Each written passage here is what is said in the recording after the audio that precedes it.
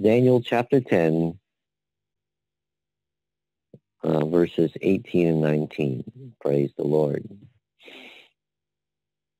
It says, "Then again, the one having the likeness of a man touched me and strengthened me. And he said, O man, greatly beloved, fear not. Peace be to you. Be strong.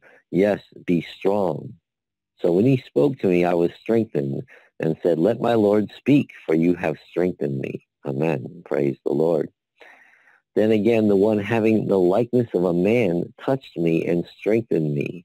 And he said, O man, greatly beloved, fear not. Peace be to you. Be strong. Yes, be strong.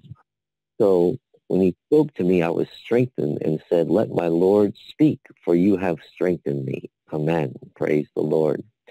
I believe it was Pastor Nike who was talking about waking up and just the peace that came upon God, upon her from God, the one, the likeness of a man in Jesus Christ.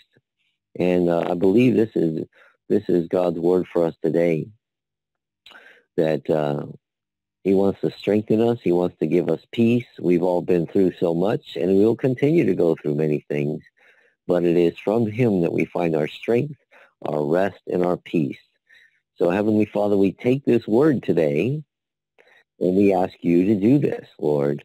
When we are weary and we are broken, we are heavy laden, we have lots of scars and things that we've been going through.